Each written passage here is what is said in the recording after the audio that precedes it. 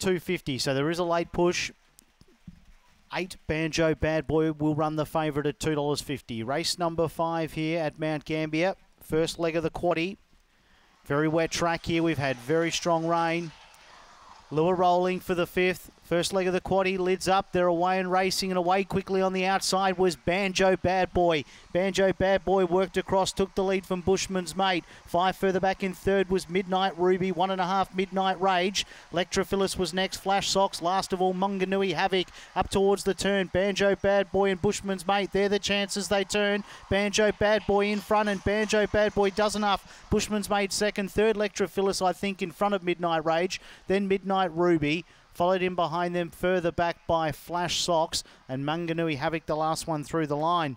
Time 23:38. Numbers past the post here will be 8, 6, 2 and 4. 8, 6, 2 and 4.